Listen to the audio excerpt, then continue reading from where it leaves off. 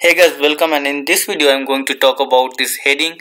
If you want this heading and one running background from this side to this side, means the complete width background if you want, I am going to show you quickly. And why I am making this video, because first time when I was making one MS Word document, I found it very hard and it took me some more than half an hour to come on this.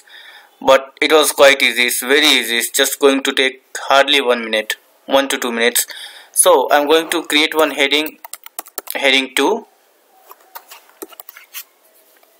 and let's make it in center, give some bigger font,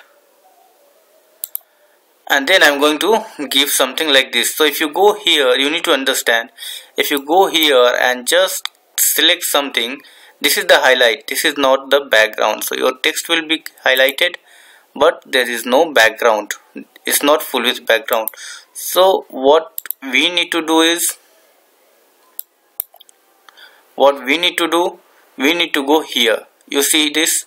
So we need to go here, and then we need to give our color, whatever color you want.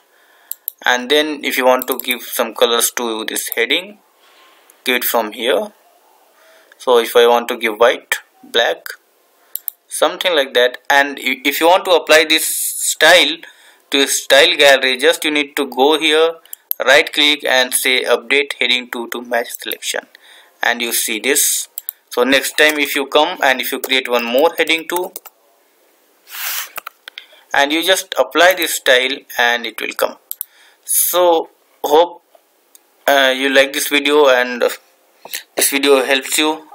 So see you in next videos. Till then, bye bye.